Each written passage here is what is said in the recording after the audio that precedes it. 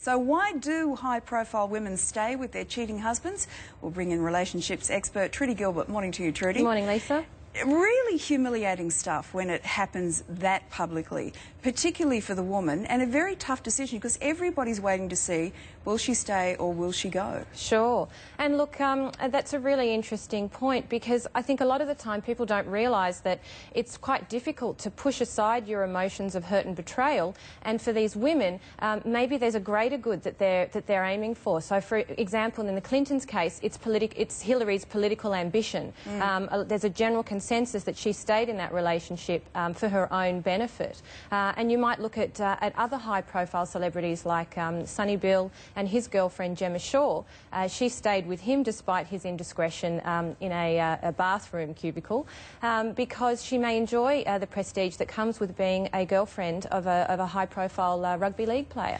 Is it good in those situations to just be completely honest? I mean, we all look back now at pictures like Bill Clinton and Hillary and, you know, look at whether or not Hillary was wise to stay with you. I remember there's a couple of fantastic quotes from the time, but she said, he's a tough dog to keep on the porch, and, as he's turned out to be. So that puts an extra pressure on them, doesn't it? We're looking, obviously, at pictures of them now. Yes, I mean, look, absolutely it does. I think it's important that you are honest, and if that does come up, it's something that needs to be dealt with. I mean, what's really important to look at too is that in a relationship that has an affair, it's time to recognise whether that relationship is over or you're going to make the effort to piece it back together again. So it's a time where you have to be totally honest with yourself and with your partner. Once a cheater, always a cheater?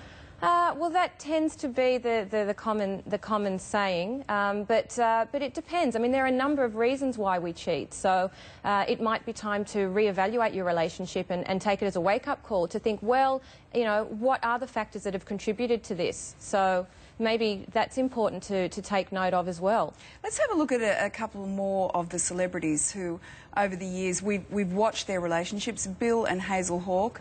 Of course, that story continues to unfold. Sure. I mean, look, this is a unique situation. I mean, Bob and Hazel were married for years, and then he met Blanche, who we all know Bob is a very intelligent man. He's a Rhodes Scholar, and maybe Blanche was just more a meeting of the minds. Yeah. Simone and Shane Warne, I mean, she may have taken him back for the sake of the children because she has 3 young children. Maybe she thought, well, I really want them to have a father figure. I mean, it was very difficult for her after his very public displays of philandering to, you know, to deal with that.